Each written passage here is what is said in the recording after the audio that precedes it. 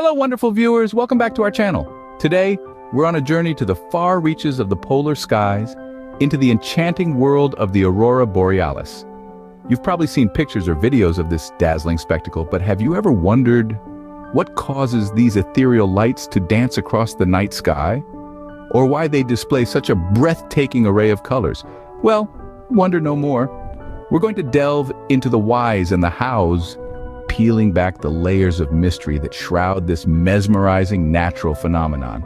We'll explore the captivating science behind it, the best places to witness it, and even the myths and legends it has inspired throughout the centuries. So buckle up and prepare to be enlightened. Join me as we unravel the whys, the hows, and the captivating science behind this mesmerizing natural phenomenon. First things first, what exactly is the Aurora Borealis? Picture this. You're standing under the vast, inky expanse of the polar night sky when suddenly the darkness comes alive with a symphony of colors. This celestial ballet, a dance of greens, blues, reds, and purples, is the Aurora Borealis. It's a natural light display that primarily graces the skies of high-latitude regions around the Arctic Circle, including places like Norway, Sweden, Finland, Canada, and Alaska. Also known as the Northern Lights, the Aurora Borealis paints the polar night sky with its vibrant strokes, turning it into a spectacular canvas. It's like a grand light show put on by Mother Nature herself, one that has left countless viewers spellbound by its sheer magnificence. But the Aurora Borealis is more than just a visual spectacle. It's a testament to the intricate and fascinating interplay of solar and terrestrial physics. It's a beautiful manifestation of how our planet interacts with the sun and its charged particles. It's a cosmic dance, a spectacle of light and color that holds within it the secrets of our solar system. Now you might be wondering, what causes these vibrant colors to dance across the night sky? To answer that, we must delve into the realm of solar winds, magnetic fields, and atmospheric gases. Stay tuned as we unravel the captivating science that brings the Aurora Borealis to life. To understand the Aurora Borealis, we need to delve into the science behind it. It's a fascinating journey that takes us from the heart of our sun to the very edge of our atmosphere. The story of the Northern Lights begins about 93 million miles away on the surface of the sun. The sun is a fiery, restless ball of gas, constantly churning and swirling. Occasionally, it ejects a burst of charged particles known as a solar wind into space. These charged particles are hurled through space at speeds of around 1 million miles per hour. After a journey of 2 to 3 days, they reach our planet. Now, if these particles were to hit the Earth directly, they could cause serious harm. But, luckily for us, Earth is surrounded by a protective shield, the magnetosphere, created by our planet's magnetic field. This magnetic field acts like a deflector shield, guiding these charged particles toward the polar regions. As these particles approach the poles, they start to interact with the gases in our atmosphere. Each particle carries energy from the sun, and when they collide with an atmospheric gas molecule, they transfer some of that energy. The molecule absorbs this energy, which excites it, pushing it into a higher energy state.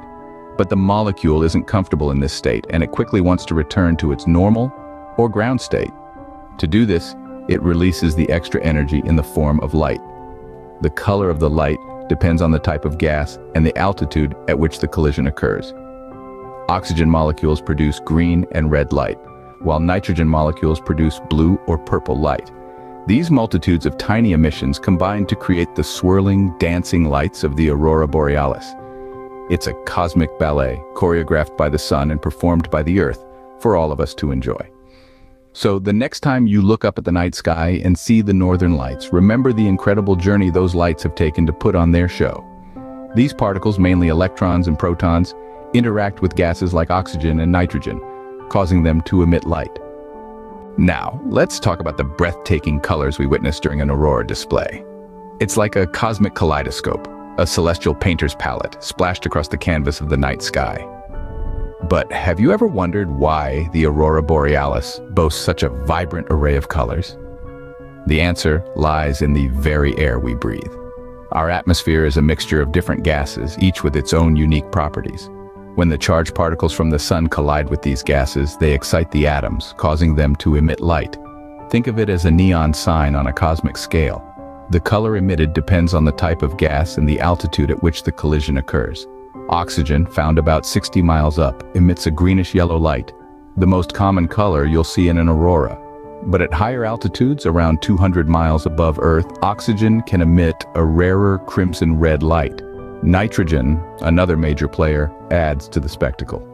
When excited, it can produce both blue and purplish-red hues, adding depth and complexity to the aurora's palette. So when you gaze upon the Aurora Borealis, you're not just witnessing a celestial light show. You're seeing a sky-high science experiment, a dance of particles and gases, each contributing to the symphony of colors. The combination of these colors creates the awe-inspiring palette we associate with the northern lights. If you're eager to witness this celestial spectacle, you'll want to know the prime locations. The Aurora Borealis primarily dances across the skies of the high-latitude regions near the Arctic Circle. Countries nestled in this area offer some of the most breathtaking views of this natural light show. Norway, known for its fjords and picturesque landscapes, doubles as a phenomenal stage for the northern lights. Particularly, Tromsø, a city located well within the Arctic Circle, is a famed hotspot for aurora chasers. In Sweden, the town of Kiruna is another prime location to catch the spectacle. Surrounded by wilderness and the Ice Hotel, it's a winter wonderland that often gets graced by the northern lights. Finland, with its vast forests and numerous lakes, also boasts several spots to view the aurora. The Finnish Lapland, especially around Rovaniemi, is a popular destination for those seeking the northern lights. Crossing over to North America, Canada's expansive northern territories, especially Yukon, Northwest Territories, and Nunavut, offer vast, dark skies perfect for viewing the Aurora Borealis. Last, but definitely not least, is Alaska in the United States. Fairbanks, located in the heart of Alaska, is renowned for its clear nights and dark skies, making it an ideal location to witness the dance of the northern lights. But it's not just about location. Timing plays a significant role too. The best time to watch the Aurora Borealis is during winter and around the equinoxes, when nights are longer and darker. This is when solar activity is also usually high, leading to more intense and frequent displays. So, if you're planning a trip to catch this spectacle, remember to factor in both the location and the timing of your travel. The northern lights are a fickle phenomenon, and while there are no guaranteed sightings, these places and times will significantly increase your chances. Timing is also crucial, so check the seasons with longer nights and increased solar activity for optimal chances. The Aurora Borealis has captured the human imagination for centuries, giving rise to various myths and legends among different cultures. These fascinating tales are as diverse as the northern lights themselves, each one imbued with the unique character of the culture from which it originates. Indeed, many indigenous peoples of the Arctic regions perceive the Aurora Borealis as spirits of their ancestors. They believed these celestial lights were the souls of the departed, dancing in the night sky, a spectacle of joy as they continued their journey in the afterlife. Moving westward, the Norse mythology portrays the northern lights as the glowing armor of the Valkyries, the warrior maidens who chose the fallen heroes to join Odin in the legendary Hall of Valhalla.